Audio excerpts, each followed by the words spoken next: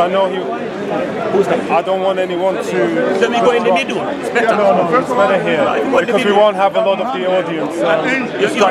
You go ahead. I know you're no Jehovah's Witness Bible. That's the only thing I don't want. I've got Jehovah's Witness. I never have to. Are you sure? Because I know you always bring your Jehovah's Witness. No, I've got Jehovah's Witness. Look, you challenge me. I came here. You challenge me. Where's Hudson? I finished with that one. You Am I challenge in me. right position? Yeah, that was it. How long? 3 minutes or 5 minutes? 3 minutes, 4 minutes. You start. Three.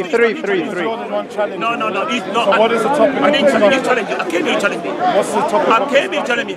Okay. What did he say about this? It's about concept of God in Islam versus the concept of God in Christianity. He said Jesus was not God. Okay, only he said he's going to prove to me that Allah is not God. That's what he said. Only concept of God, yeah? Only stick to concept of God, yeah. All right. Are you ready? 3 minutes, yeah. Go ahead. Start. Ready? 1, 2, 3. Good afternoon, everyone. Or good evening, I'm more likely. I'm here debating Lamin. Lamin always says that Jesus is not God according to the Bible. So we as Christians, we do believe that the only way to salvation is through the Lord Jesus Christ. We believe because of Prophet Malachi in 3 verse 1 was told a prophecy that the Lord will come to his temple in Jerusalem and that Jesus is God incarnate in the flesh. As we see in John, in the beginning was the Word, and the Word was with God, and the Word became God, and it dwelt among us. So now, Lamin is trying to sell us as Christian community and the greater community that Jesus is not God, that Jesus is not the concept of God in the flesh. Now, we have to disagree with this matter because the scriptures specifically tell us that the whole point of salvation is because God paid the price on the cross and he died for our sins, and only God has the power to remove our sins from us. Now, Lamin is trying to say that with his multiple Bibles and his Quranic verses, that this God that we believe in did not manifest in the flesh, but was actually all a farce, that somehow or the other, his God, which he calls Allah, had changed that through Jesus and has brought about a different person, a different man, who he claims to be the prophet that will bring the way and the truth. However, Jesus said, I am the way, the truth and the life. There is only one way to the Father, and that's through me. This is what the Bible tells us. So in this narrative that we will bring out, I will explain specifically why we do not agree with the testimony of Allah or the testimony of Muhammad. And we'll use the Bible, the Hadith and the Quran to make our point that the God of Islam is not the God of the Bible, that the God of Islam is not the true God, that Jesus is the true God, and that our narrative will specifically show that the God of the Quran is who we would label as Satan. That is, don't need any more time.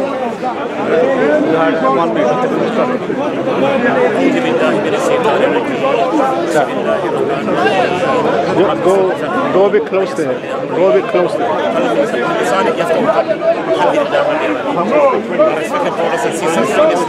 Assalamu alaikum wa rahmatullahi wa barakatuh. And brothers and sisters in humanity, greetings to you all. My brother here, last time, challenged me to a debate. I gave him 2 weeks about this divinity of Jesus Christ, peace with him. When I came here, he checked out. As soon as he saw me, he wanted to debate. So today I came, he want a proper debate today. I said, that's the thing. The debate now is the oneness of God, the concept of God in Islam versus the concept of God in Christianity. You see, we the Muslims, we love Jesus Christ, peace with him. Jesus Christ was one of the mightiest prophets of Almighty God, Allah. He was sent to the children of Israel. He never said he's God, and he never said worship it anywhere in the Bible. The Bible is replete with verses where Jesus Christ, peace be upon him, makes a distinction between him and God. Plenty of verses. And if you go to the Old Testament, God in the Old Testament makes several verses, talks about his oneness and his uniqueness. So we are now even surprised why the Christians, they always skip these verses. Clear, emphatic verses. I'll go to John 1:1. In the beginning was the Word, and the Word was God. And And the beginning was the Word, and the Word was with God, and the Word was God. John 1:14, and the Word became flesh and dwelt among us. And they go to Gospel of John, chapter 14, verse number 9. He that has seen me has seen the Father. Also, Gospel of John, chapter 10, verse number 30. Father, I want. What about clear-cut verse in the Bible? Jesus said, you should worship Almighty God. You read the Bible. That's why I'm telling them, read your Bible, study your Bible. Jesus said, worship the Lord your God and serve only Him. In the Gospel of Matthew, chapter number 4, verse number 10. Worship the Lord your God and serve only Him. Same message repeated. In Gospel of Luke, chapter 4, verse number 8. Worship the Lord your God and serve only Him. Now, if Jesus Christ is God incarnate, Gospel of John 17:3. He called the disciples, he said to them, I keep on voicing, I've quoted this verse several times. He said to them, and this is eternal life, that they might know you are the only true God, and Jesus Christ whom you have sent. I've been telling them, if he said Jesus is God, that means it's a false God. There's a true God and a false God. Several verses, and today, alhamdulillah, we have half an hour minimum. I'll be quoting extensively just to show this man that Jesus Christ was a man, a prophet, and a servant of God. All in the Bible. Inshallah. Inshallah. Sorry. Can you guys go on the fence, please? Alright, it's my turn. Okay. Right. The Bible tells us, and this is 1 John, chapter 4, verse 2. Hereby know ye the Spirit of God. Every spirit that confesses that Jesus Christ is come in the flesh is of God. And every spirit that confesses not Jesus Christ is come in the flesh is not of God. And this is the spirit of the Antichrist. Wherefore you have heard that it should come and is now already in the world. So now what is Jesus Christ? What does Christ mean? Christ is Christos in Greek. And when you translate it from Hebrew, that is Messiah. Now, you have to go to Malachi 3:1, where God told Malachi that he's coming to the earth. By him coming to the earth, God said he's going to visit his temple in Jerusalem. So now, if the God of the Quran is saying that Jesus is not God, that means, according to the scriptures, this is not the Spirit of God. So who is the Spirit? That is Allah, that is claimed. And this is what my focus of my interpretation is going to be. Allah is the greatest of all deceivers. Quran 3:54, Quran 8:30. Now what does the Bible tell us about this? And the devil that deceived them, Revelation chapter 20 verse 10. Also, Allah is the Lord of the worlds. Quran 10 verse 37. What does the Bible tell us? 2 Corinthians chapter 4 verse 3 to 4. Satan is the Lord of this world. Now, I'll go on again. 99 names of Allah. Al-Mutakabir. I don't know, I don't speak Arabic. But the most proud. And that's Quran 59:23. Nice. What does the Bible tell us about the most proud? Satan was cast out of heaven because of his pride. And this is Isaiah 14 verses 12 to 15 and Ezekiel chapter 28 verses 11 to 19. And also another name of Allah is Al-Munit or Mumit, the destroyer. And this is in Quran 3:156, 7:158, 15 verse 23 and 57 verse 2. So what does the Bible tell us about the destroyer? It says Satan is the destroyer. 1 Corinthians 10 verse 10. Also, we'll continue with this. Another name of Allah, Al-Mutal-Ali, the Most High, Quran 13:9. What does the Bible say? Isaiah 14:14. Satan, Lucifer, will be like the Most High.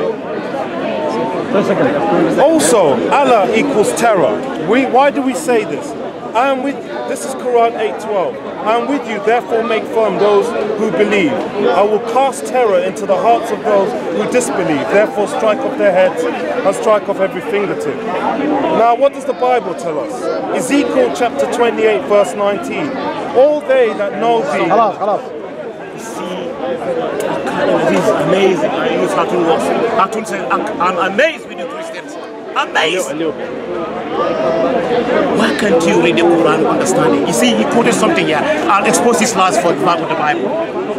Quran 3:54.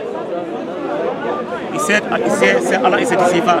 And they I.e. the disbelievers plan, but other planned, and Allah is the best of planners. Biggest lie here. Al-Makkah. You see that? Let me finish. These people, make sure you get that in. Make sure you get Al-Makkah in. Plain English. They can't even, they twist it. You have to, how could you have the audacity to come? You are trying to tafsir the Quran and Hadith when you haven't even read your Bible. I'm going to educate you today. Let me go. And it's Al-Mumit. When he wants to, he goes to Arabic. The giver of death. He doesn't want it. I've got What the a lie, Arabic script. so let's go to the Bible now. We'll expose it. Now, first of all, in the Quran, the Islam, the concept of God in Islam, the Quran has got 114 surahs. And if you want to know the concept of God in the Quran, you have to go to Surah Ikhlas, which is the 112th surah. It's only 4 ayah, very powerful. Qul huwallahu ahad. Say he Allah the one. Allahu samad. Allah upon whom all depend. He becomes not, no, he becomes. Why is he using and there is nothing unto like him. This is the concept. He's funny guy. Let's go to the Bible now. This when it comes to Allah being the the Bible says Jesus is the man, a prophet and a servant of God. Now really Muslims are telling you, how can a man, a prophet and a servant of God be God himself? It doesn't make sense. Let's go to the Bible. If you read the Bible, Gospel of John, chapter 8, verse number 40, Jesus said to his enemies, but now you seek to kill me, a man who has told you the truth which I heard from God. Several verses in the Bible. You go to the Bible again. It is mentioned in the 1 Timothy, chapter number 2, verse number 5. He said, and there is only one God, and there is one mediator between God and man, the man Christ Jesus, man. In the Bible, it is mentioned in the book of Acts, chapter number 2, verse number 20 to 23.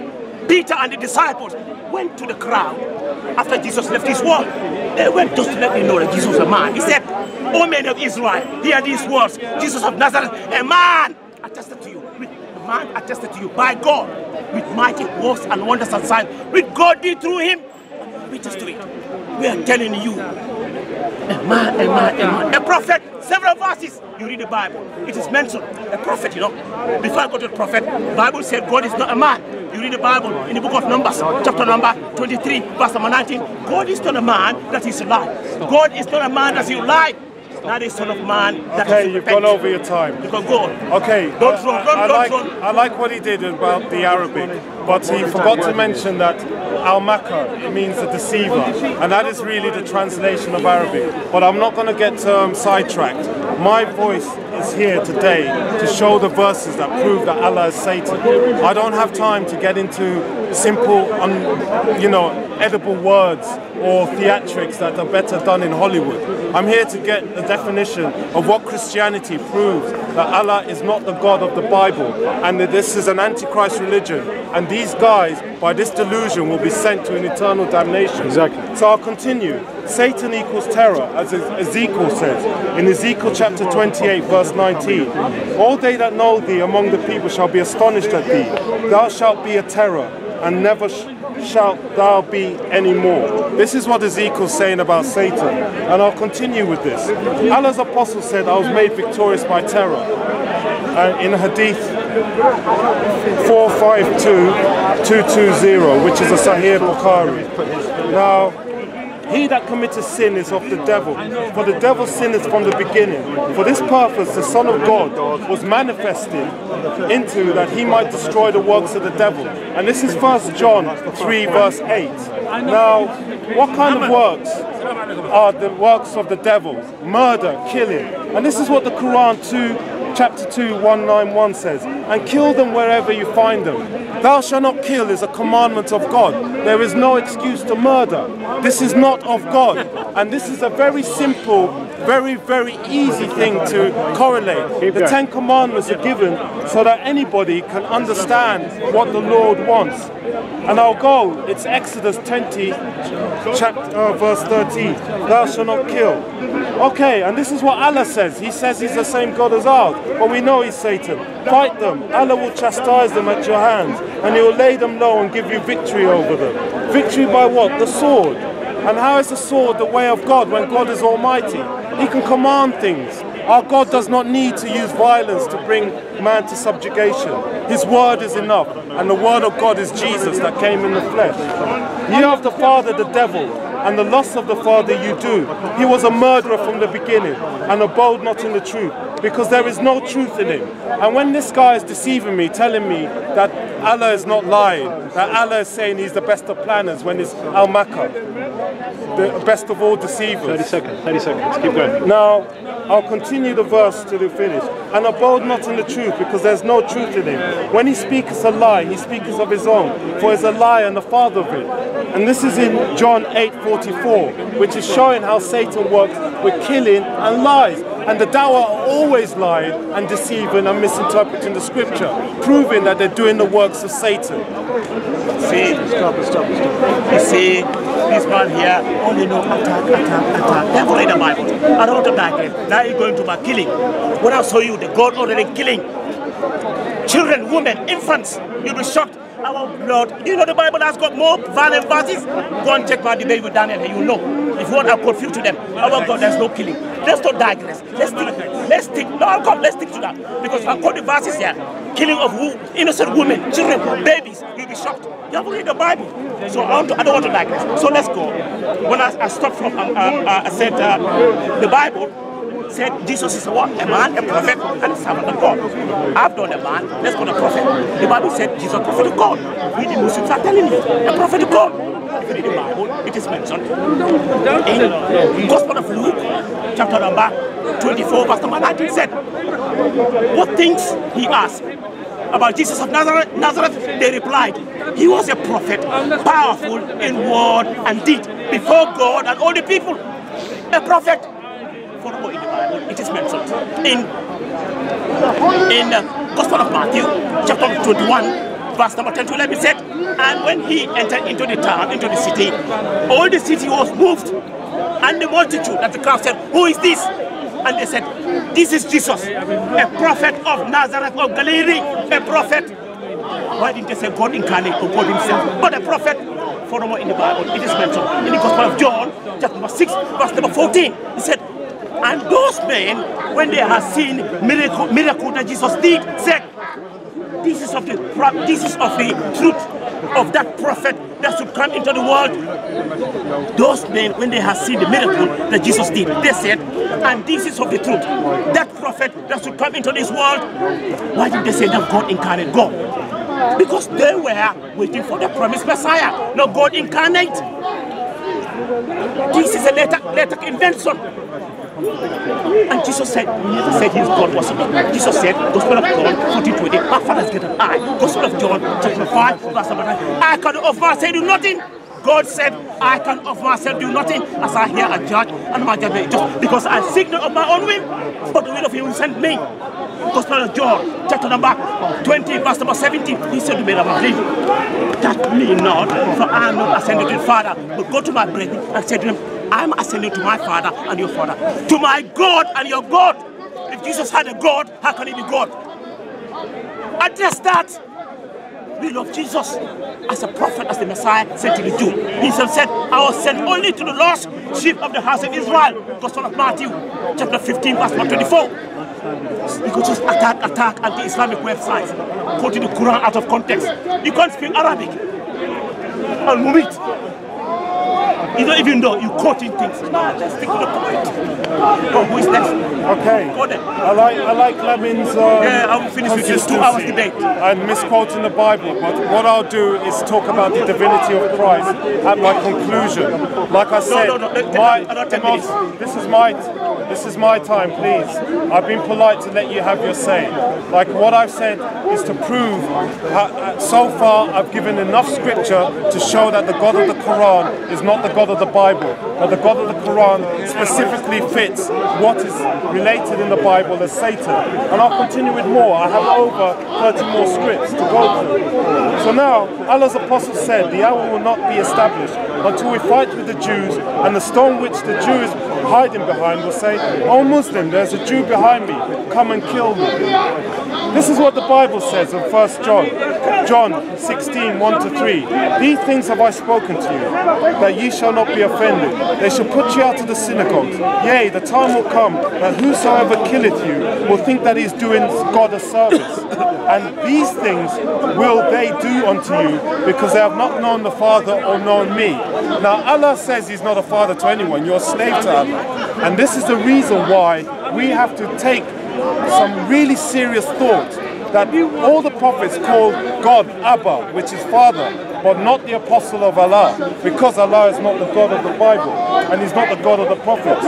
"We shall cast terror into the hearts of those who disbelieve, because they have joined others in worship with Allah." That is what the Quran says in chapter 3, 151. Now the thief Satan cometh not for to steal and to kill and destroy. And this is what the Bible is saying about what Satan does. Just like what Islam is trying to do. Destroy Christianity, destroy Judaism, destroy anyone that does not believe in Allah and His apostle in the last day.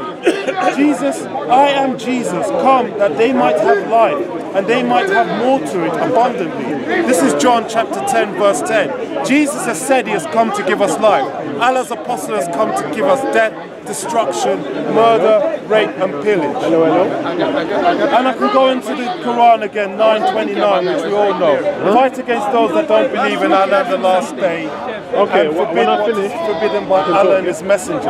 And it goes into the expletives continuously that the Jews and the Christians should be subjugated to pay the jizya. But this is boring because it's always called. So now, the fearful and unbelieving and the abominable and murderers and whoremongers and the sorcerers, idolaters, all liars will all have their part in the lake of fire, which is brimstone and the second death. And this is Revelation 21:8. Now Islam is making you commit acts that will send you to the eternal damnation because you are breaking the laws of the Lord. And this is more proof that Allah is not the God of the Bible. See, okay, wait. Hey, one more and then you're going to do a conclusion. Because that's half an hour. No, they do one more 3 and then conclude.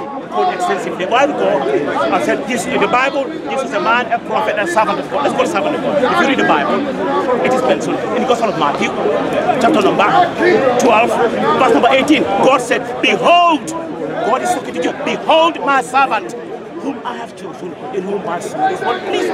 If Jesus was a servant of God, how can He be God? Follow me in the Bible, in the book of Acts, chapter number 3, verse number 13, He said, "And the God of Abraham, and of Isaac, and of Jacob, the God of our fathers, glorified His servant Jesus." All the prophets, they were servants of God. In the Bible, Jesus, servant of God. How can He be God? He's not aggressing, but He's not addressing the issue. Follow in the Bible, it is mentioned in the book of Acts, chapter 4, verse number 24 to 27, it says that, "And they raised their voices together to God and said, Sovereign Lord, who made the heaven, the earth, the sea, and everything in them, the people of Israel gathered against your holy servant, Jesus, whom you have anointed." Holy servant, how can a servant be God? We are telling you. Several verses in the Bible. God said He's not a man. He's not a man. In the book of Hosea 11:9, "For I am God and not man." So Jesus cannot be God. This is what we are telling you. Love Jesus Christ. He's been honored. He's been named in the Quran no less than 25 times. And there is a surah in the Quran called Surah Maryam, dedicated to the mother of Jesus before Him. If you read the Quran, his mother was Isa ibn Maryam, Jesus son of Mary, and Nabi, the prophet, As-Salihin, the righteous, Kalimatullah, the word of God, Ruhullah, the Spirit of God. Several, we love Jesus. That is why we love Jesus Christ before Him, but not as God incarnate. Nowhere in the Bible Jesus says God. So what's it? If Jesus is God, He doesn't even know the hour. Jesus said He doesn't know the hour. It doesn't make sense. God incarnate, and I'm telling you, okay, when Jesus also was crucified, according to you, Gospel of Mark, chapter number 27, verse number 26. Oh my God, why hast thou forsaken me? Who was that God? He was crying. And if Jesus was crucified on the cross, even if that God died, who was controlling the world? Also, Gospel of John, Gospel of Luke, chapter number 6, verse number 12, it said that Jesus went out into the mountain to pray and continued all night in prayer to God. Who was that God he was praying to? It doesn't make sense. This is why hundreds of thousands of people are living Christianity, because of this divinity of Jesus. Hundreds are living. Some are become Muslim, some atheists, some free thinkers, because of this divinity. Jesus was a man. Okay, so before we continue, just don't start yet. I want to ask, this is the last one, then the conclusion. Okay, so now, in order, this is the last part before the conclusion, and I will go into where did Muhammad receive his prophecy from to prove his prophet? He said the angel Jibril came to him and he gave him revelations from Allah. Now, this is what the Bible has to say about receiving revelations from angels. But though we or an angel from heaven, which was Jibril, preach any other gospel unto you than we have preached unto you, let him be under God's curse. As I said before, so I say again, if any man, like Muhammad, preach any other gospel, like the Quran, unto you that has been received, which is the Bible, the testimony of 40 prophets over 3,000 years in 66 books, let him be accursed under God's curse. This is Galatians chapter 1, verses 8 to 9. Now, we're going to be coming up to the conclusion part, but this is also what is said in the Bible. And no marvel, for Satan himself is transformed into an angel of light. Therefore, it is no great thing if his ministers also be transformed as ministers of righteousness, giving a false doctrine, as the ministers of righteousness, whose end shall be according to their works. This is 2 Corinthians chapter 11, verses 14 to 15. So we can see that Satan can mask himself as an angel of light, which is an angel probably of the Lord, giving people false scriptures, which we are seeing done in the state of the Quran. Now, we have to ask you Muslim brothers, who gave this man his prophethood that you should listen to? And this is where I come to one of the most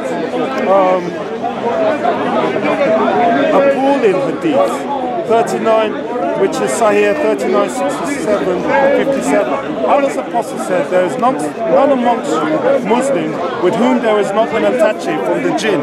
A jinn is a shaitan. So he's saying that his followers have a jinn attached for them. And also, and this will come to nearer to my conclusion message, Allah is saying the worst day, the worst person on the day of resurrection is the man calling himself the King of Kings. Now, I find this very, very troubling that Allah's Apostle, and I'll go into the hadith, which is Sahih Bukhari 873224. Allah's Apostle said, the most awful name in Allah's sight on the day of resurrection, it will be that of a man calling himself Malik al-Amlak, King of Kings. King of Kings translated. So we are going to find in the conclusion who this King of Kings is.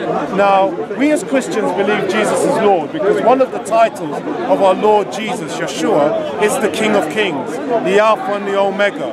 And Emmanuel means God with us. When the child was born, which is stated in Matthew. Not Mohammed, conclusion, yeah? This is your conclusion. This is your conclusion. Yeah. All right, that's the conclusion now. We still have another hour to talk more.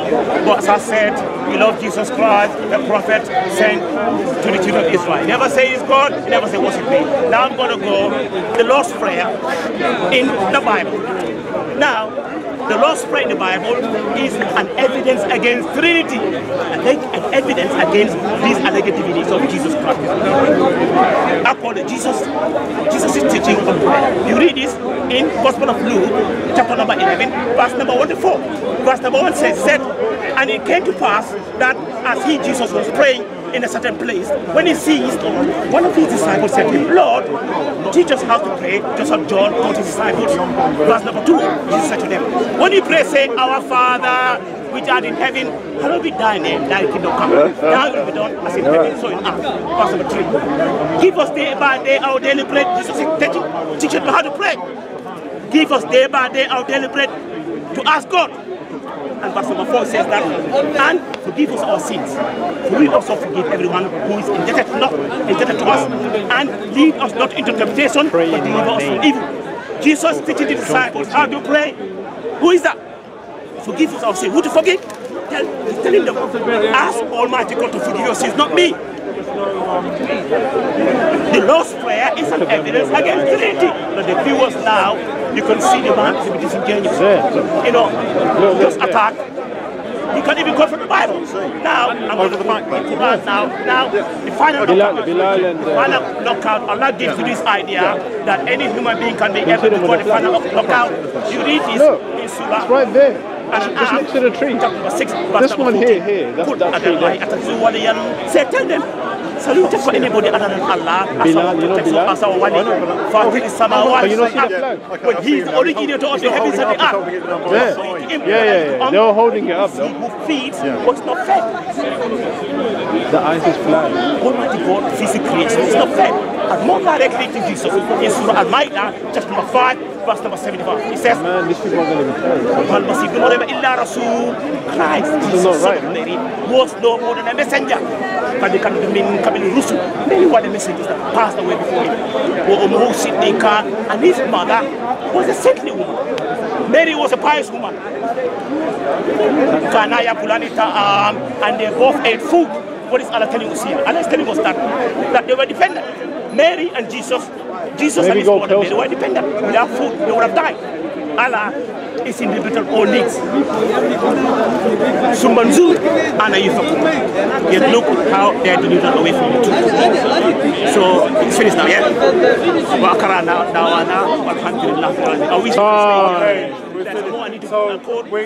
Next time gone over your time. So now we had to hear pagan chants at the end of the sermon, which is not relevant. One thing that I'll say for certain is that people have said that Jesus is not God.